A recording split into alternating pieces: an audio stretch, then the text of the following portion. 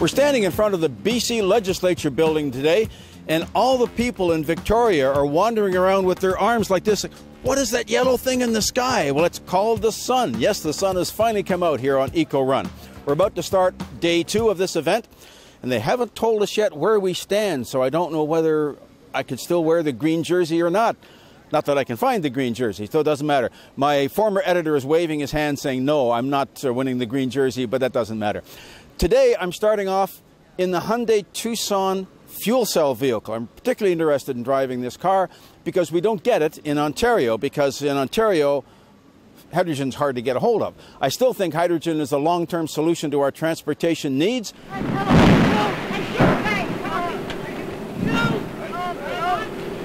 But time, of course, will tell. We'll be pulling out of here in a few minutes' time, and we'll let you know later on how everybody's doing.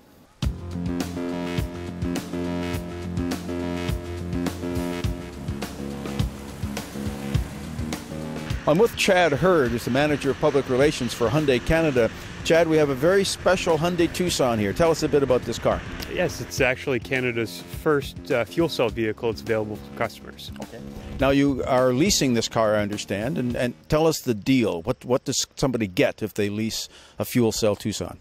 Well, we think it's a fantastic deal. So it's a 36-month lease, and for $599 a month, the customers get a very unique vehicle with a very unique powertrain. They get all the hydrogen they need for that 3-year term, scheduled maintenance, roadside assistance. And they also have our premium valet service. So if they need to get the brakes serviced or wheels rotated, the dealer will come pick up the vehicle, drop off a hybrid, do the work, and then do the reverse when the car's fixed.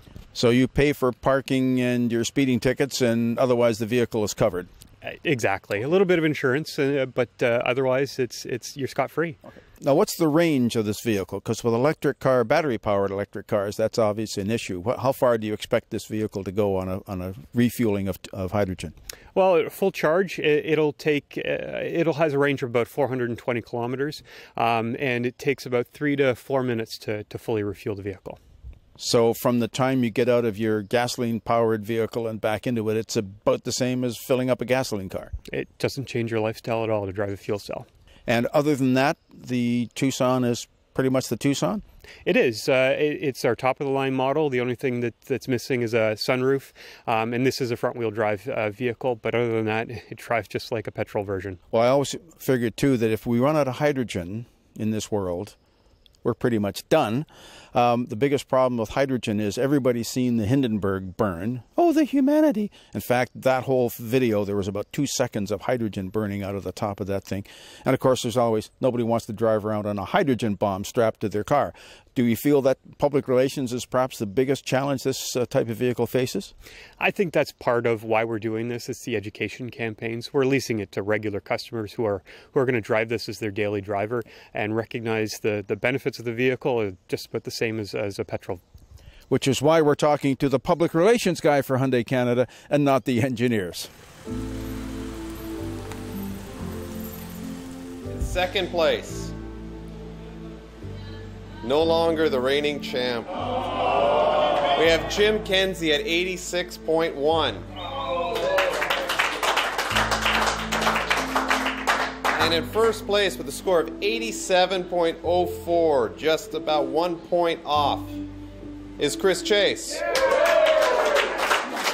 Chris, thank you very much for a wonderful competition. Thank you, Jim. And here's your beautiful jersey. Lovely. Not quite the Masters green jacket, but we're getting there. Thank you. So the 4th annual AJAC Eco-Run comes to an end. We have a new champion. I just wish Michelin would make that award retroactive. But the 2 major objectives of this activity were to showcase fuel-saving technology, and we certainly did that.